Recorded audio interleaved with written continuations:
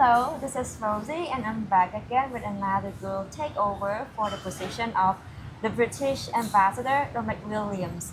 It is the second year that you gave over your position to a very young and dynamic girl, isn't it, Mr. Williams? Yeah, that's right. So last year we had Piri and this year we have Marisa, who's been the ambassador for all of today. Yes.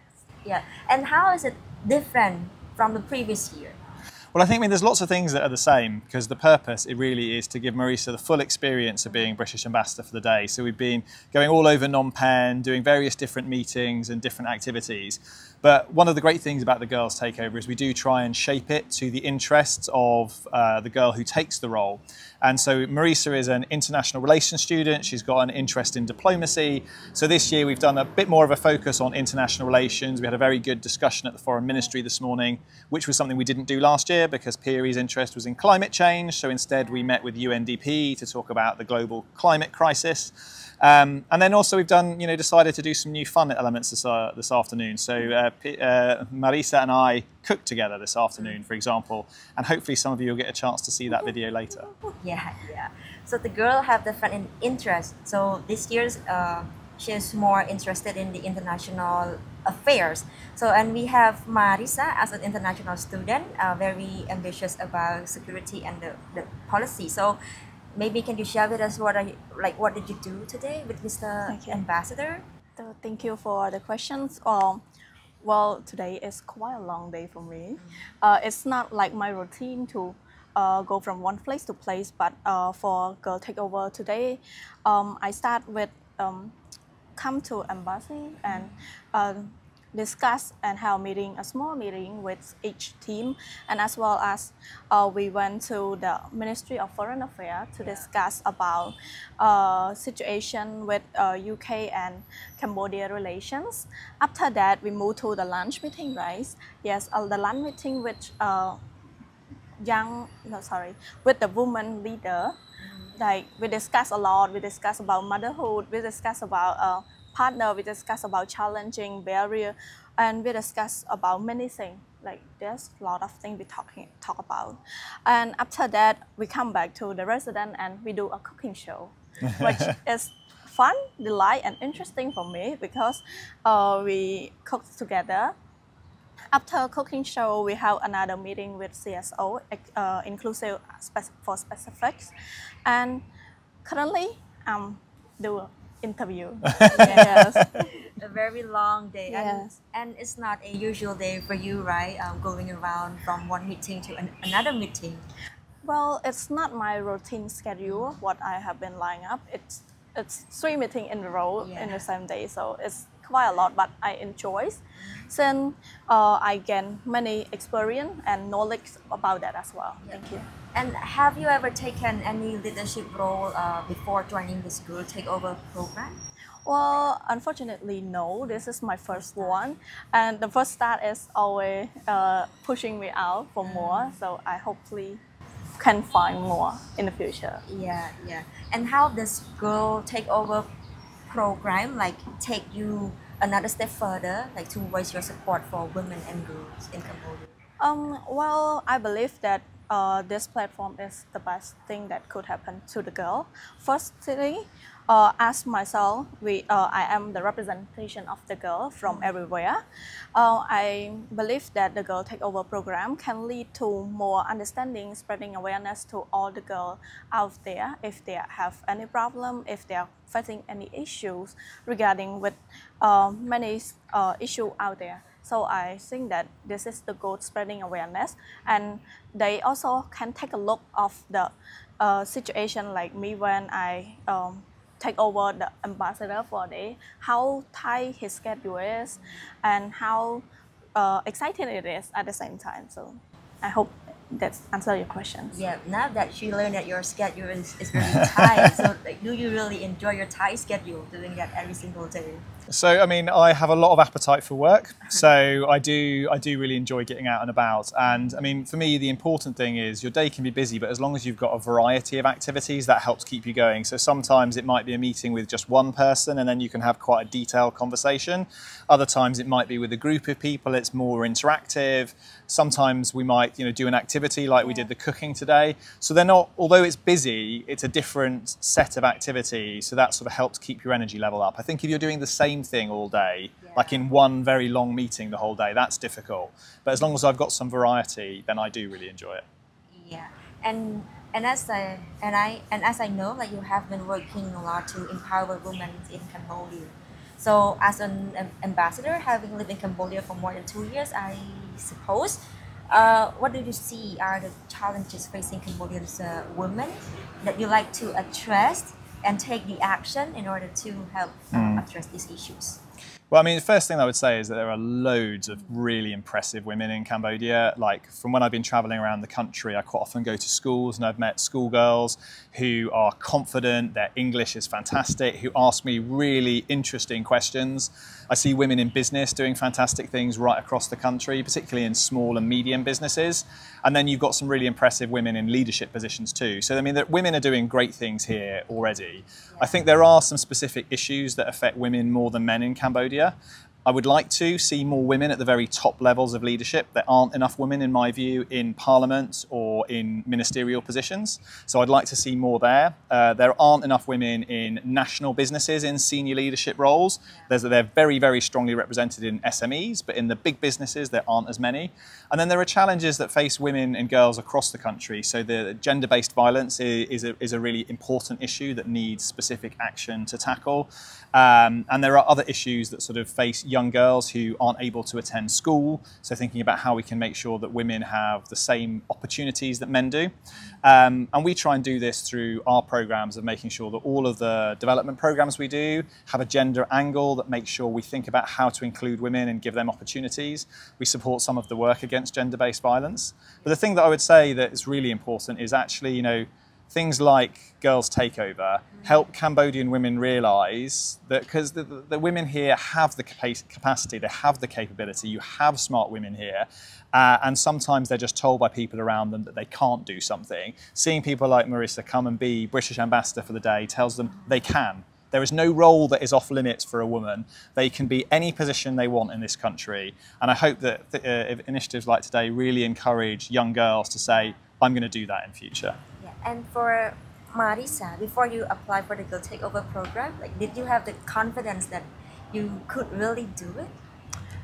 Thank you for the question, and no, I don't. Unfortunately, I don't, because I believe that this is the big step as well, and I never thought that I could stand here and represent most of the girls, because this program is really big for the reputation itself, and yeah, but right now I'm here and talking to everyone, and as well as one more thing is when they sent us the agenda, I thought that, oh, I cannot do it because I'm going to have media interview, but currently I'm doing the interview. Yes, so it's quite a challenging situations, but it's also pushing me out of my comfort zone to make me realize that, oh, I can do anything if I want to. That's And for the girls' empowerment, what do you want to do for women and girls in Cambodia? So basically, because I have a strong interest in feminism and women empowerment, as well as youth empowerment themselves, I believe that after this program, because I'm currently joining this program, after this program, I will be useful resources to all the girls who are interested in this program as well. Because when I post my pre-video on the Plan International Facebook page, I got a lot of message from young girls who I knew or I might not know. They said that, oh, hi Pong, could you give me some advice on this program? How can I apply it, and any suggestion and idea? And this is kind of first step that I can take, because I can give them an advice and tell them what should they do in the process of applying for this. And as well as I'm planning on spreading this awareness, or when I'm going to have a workshop, or maybe around November, it's about gender equality and gender-based violence. So I hope this can be one of the like a superhero moment that I told some girl that, oh, I joined this program and it's really helpful for me, and you should too, because the sky is the limit. Yeah, yeah. So we can say that girls now they are very enthusiastic in taking Yeah. any opportunities, but the problem is that they don't really have the guidance. Or uh, what do you say about it? I believe that if it in the city, in the center of city, most of them might be don't have the confidence. Not they have the access to that situation, but they don't have the confidence. Like me, before I apply for this program, I don't have the confidence. It's the really tough job to take over the big position.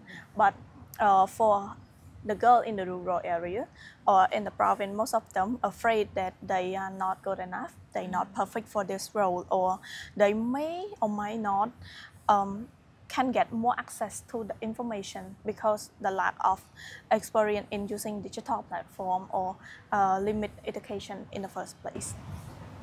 So to Mr. Ambassador, as you mentioned that women's empowerment now has been done with a great job, but there are still gaps that we need to address. So do you think that Cambodia has done enough in order to help empower and encourage girls, especially those in rural areas? So, I mean, I think there's a lot of initiatives that are happening, but I think there's still more that need to be done in rural areas, particularly to ensure that girls can access education. So I went to Ratnakiri earlier this year, and I remember talking to one of the communities there. And one of the things that they said had made a really big difference to them was the building of a middle school closer to their community, because actually there was concern about the safety of girls travelling, I think it was about 7 kilometres to the local high school, and that kept families away, that prevented them from sending their children. And I think across the country there can be different issues that keep girls out of school. Some of them are cultural attitudes that need to change. The idea that, you know, that it's only worth sending the male child for an education and that the girl child should stay at home and do housework. Those kind of attitudes need to be tackled through initiatives at the local level that help raise awareness and help people understand that, you know, boys and girls actually have the same potential, can contribute to society in exactly the same ways. Yeah. But then there are other issues like, you know, making sure there are feminine hygiene products at school, because again, we hear quite often that girls miss school when they have their periods because they don't have those products and they're embarrassed and there's shame and their families keep them back. So there's quite a lot of different issues across the country, and I've seen fantastic initiatives that are happening in many, many places, but still I think there's more that can be done to make sure that girls get that education, which is the first step to enabling them to build a brighter future for themselves. Yeah, and as you mentioned, there are a cultural norm in rural areas that girls have to take this role or boys have to go to school, and I know that it is hard to really switch the mindset of those in that areas or Cambodian people in some parts. So would you suggest any tips or maybe the things that we can take in order to help switch that mindset and then really help girls to go to school and get education that they deserve? I mean, I'm personally a really big believer that the examples that people can see around them is what makes the biggest difference. Because if there is visibility of women contributing to society, taking on leadership positions, making an impact, then that, I think, helps people understand the potential. And I think the more people at the community level can see examples around them of other families where the women are earning an income and supporting their families because they've had an education that has enabled them to access a better livelihood, then those kind of examples are really powerful. And then again, seeing people at the sort of national level, you know, when they turn on the TV news to see women being the ones speaking about the issues of importance of the day, or, you know, women being celebrated for the achievements that they're making in sport, in culture, in business, in all the different sectors. I think those are things that are really powerful in changing attitudes, but it does take time. And I think things like, you know, I know there will be, and as Marisa has said already, you know, there are girls in Cambodia in the rural areas who look up to her, looking at what she's achieving, and the fact that she's done this means that some of those will think, I can do this too. So we just need more people like Marisa. That's my basic answer. Yeah, she can use the voice for all the girls and help encourage them to really take a step up. So, Mr. Williams, yes. In the UK, I just wonder that, like, how much women and girls in the UK are being empowered and encouraged compared to women in Cambodia. So we've come an incredibly long way in the UK. Yeah. I mean, when you look now at our parliament, we have lots of women in our cabinet, we have lots of women in parliament, lots of women in prominent roles right across society. So things have really changed. And you know, the march towards gender equality has gone very far. But there are still challenges, and I'm not going to sort of pretend that the UK has it perfectly. We still have a gender pay gap. So in many roles, men are paid more than women for the same work. That's not right. That needs to change. We're working on it, but we've still got a journey to go. We still find at schools that people have very gendered concepts of what jobs are available and which aren't. So if you talk to girls, even as young as sort of 5 or 6, and you say, you know, pick who is a racing car driver, and they're shown a picture of a man, or nearly all of them will pick the man because they don't see that as a job that they could do. So those attitudes are still there and still need to change. And we also still have problems with gender-based violence. We also find the media and the images that are portrayed around women are very different from men. The way the media talks about women politicians is very different to how they talk about male politicians. So there are still attitudes in our society that we need to work on and that we are working on. But you know, we have come a very long way over the last 50 years. Yeah. So I can say no country is perfect in terms No, of absolutely. women's empowerment. We have to work all together to address this issue. For Marisa, how does the Girl Takeover program help you shape your future career goals? Well, thank you. This is the big question as well, because this program can make me realize that how tough or how hard and challenging the diplomat life can be. Yeah. Because first, when I come to this program, I mentioned that diplomat life can be calming, relaxing, and just busy once in a while. But in reality, no. I have been to 3 meetings today, and it's haven't ended yet. And it's more like you don't really work to the end of the day, and it just continue, and the circle is continue and revolve around thing. So for this program, however, I still excited because it really lead me or teach me about my future career as well that I want to do, and I hope that I can achieve that as well. Thank you. And Mr. Williams, do you want to see more girls like Marisa? And what will you do more in order to have more girls like Marisa to come out and then really empower women? So yeah, I do want to see more girls like Marisa. And I mean, I always say when I talk about gender equality, there are 3 big reasons why we should have it. And this is why I want to see more girls like Marisa. The first is just it's right. You know, it's morally right. Men and women should have the same opportunity. So I believe that as a value. Secondly, I think for a country like Cambodia, and in fact, you know, for the UK too, and any country, it's completely crazy not to use all of your people, all of your human resources. Why wouldn't you use to the full potential 50% of your population? To exclude them from the economy, from prominent roles, just makes absolutely no sense when you're looking to grow your economy and create more prosperity for everybody. And then the third reason is the very practical one, that you know, women have a different set of issues sometimes in society. They have different perspectives to men. So if you don't have women involved in decisions, you make bad decisions. And there have been endless examples of this, of where decision making has excluded, you know, research has been done by men and they haven't brought in the female perspective, and then you've ended up with a solution that isn't optimal. So I think for a kind of moral, economic and practical reasons, we need more women like Marisa in Cambodia. And what are we going to do it? Well, I mean, I think one of the things that we try and do is to hold up women who are doing great things in Cambodia, because there are so many. We do lots of things through the year to do that. Big supporters of the Women of the Future Awards, and this year we've got 12 Cambodians, which is the highest ever who've been shortlisted for these awards. And this is an award across Southeast Asia that celebrates women doing amazing things in different sectors. So we put a lot of effort into supporting those women and showcasing what they're doing to inspire other girls. And we also, you know, do programmatic work across the country to try and increase the opportunities for girls. We've got a big program called the SAGE program, which is supporting girls in education, that's working here in Cambodia to try and help girls stay in education. And then we've got a range of like fantastic NGOs who are working at schools right across the country to make sure that girls have the same opportunities as boys. Yeah, it's really amazing how right now many Cambodian women are climbing up the step and really doing an amazing job. And for Marisa, what role do you want to see women and girls play in Cambodian society? Thank you for the question. I want to see them in every role. That is Quite short, right. yes. To be honest, to see women in each role also give another young girl the role model of them as well, not only from political to entrepreneurs. So the girl will not limit themselves anymore. They will say, oh, if I want to join this role, see, this is my role model. Like Yeah. they saw many women as their role model everywhere. So it's not a big deal for them. They said, oh, if she can achieve that, I can too. So they don't put the limit or pressure on themselves that, oh, they shouldn't move forward or stay back up like this. Yeah. Yeah, thank you. So you can and I can also. Yes. So do you have any message for the girls out there? Well, for me, as a young girl myself, I would have a few messages for them. The first thing is don't limit yourself. You can do great thing, and second is you can do it.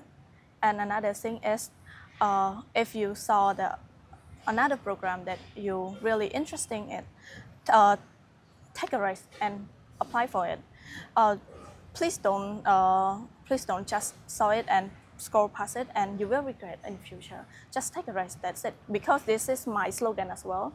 I take a risk before become a regret. So yeah, so that's from my message to all of them. Thank Just you. go for it, grab the chance, that opportunities. Yeah, just if you're interested in it, then go for it. Yeah. And Mr. Ambassador, any messages for the Cambodian girl or women? Yeah, so I echo what Marisa has said, but I think believe in yourself. Believe in yourself. I've met Cambodian women and girls across this country who are amazing. So believe in yourselves. Support each other. Form networks of women who support each other and hold each other up. Because when things get difficult and you might encounter challenges, having that network of women who can support you, have your back, can be really, really powerful. And then the last thing I would just say, and I say this regularly, is that we haven't made the progress towards gender equality across the world that we have because men woke up one day and said, hey, let's share some of our power and some of our influence with women. We've achieved what we have because women have stood up and seized it. They've taken the initiative, they've driven forward progress. It's women who've driven that progress, not men. So we need all of you, women in Cambodia, to keep pushing because that's how we'll get progress. Thank you, Mr. Ambassador and Marisa, for today. I know that you were very busy today. The schedule was very tight, but you have done a great job today. Thank you so much. Thank you.